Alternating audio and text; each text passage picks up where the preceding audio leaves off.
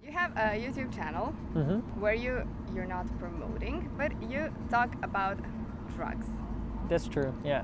How did you even came up with idea for doing that? Well, actually, it's not my idea, but we have a Dutch television program for 12 years now. It's called Spuiten en Slikken.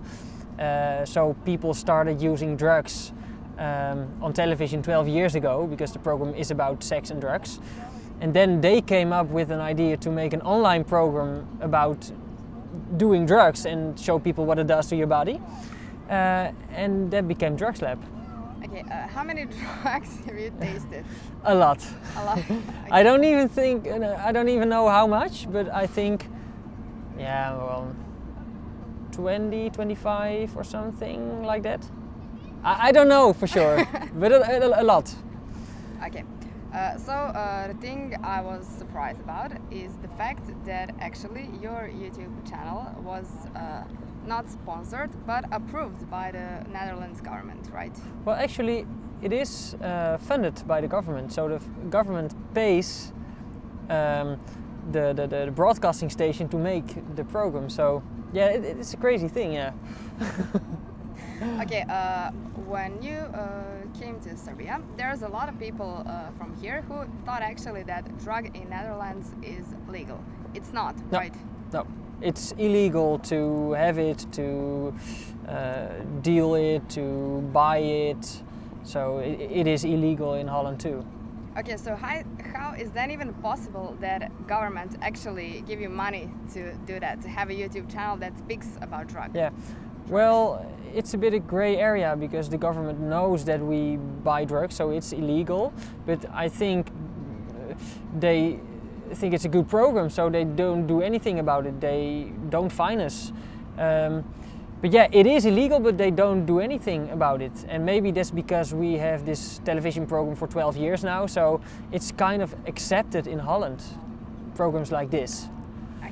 So you're practically tasting drugs by yourself and actually in your videos show people how those drugs are going to affect people. Yeah, it's crazy, but we also show, we talk about the risks, we say what you shouldn't do if you want to experiment with drugs, because anyhow people are going to experiment with drugs, so that's why we make this program, to be open about it, to talk about it, because that lowers the risks. If you don't know anything about a substance you want to try, the risks are very, very high.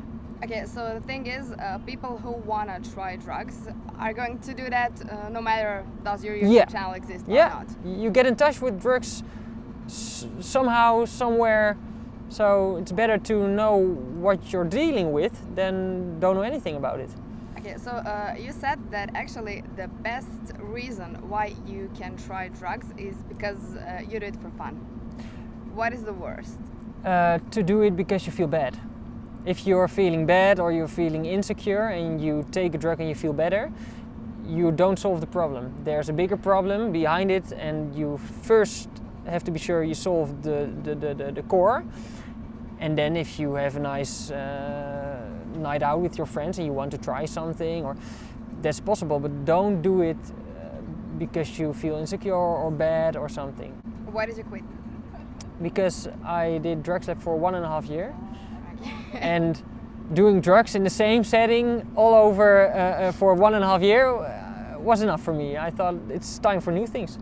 No matter what kind of drug can affect differently to you and to me. True. Okay. True, but there's always, you always know a bit what to expect, because when you use an upper, you have 3 kinds of drugs: downers, uppers and psychedelics. If you use an upper, it kind of works the same on every person, but of course you react differently, but there's a big difference between ecstasy and mushrooms, for example. Yeah. So that's true, everyone is reacting in a different way, but it's also a bit of the same, you know.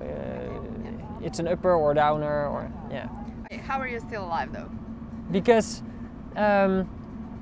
there are a lot of drugs that aren't that bad as, for example, alcohol. I did it in a safe environment. I was under medical care. I always knew what I was doing because I knew how much I took, how much I should take. So the risks are so low, and of course you don't know what actually is going to happen and what you're going to feel when you're trying something new, but you have an idea. And well, the worst drug maybe was alcohol for me, and alcohol is so heavy compared to some other drugs. So there's a lot of misunderstandings about drugs, and that's what we want to take off.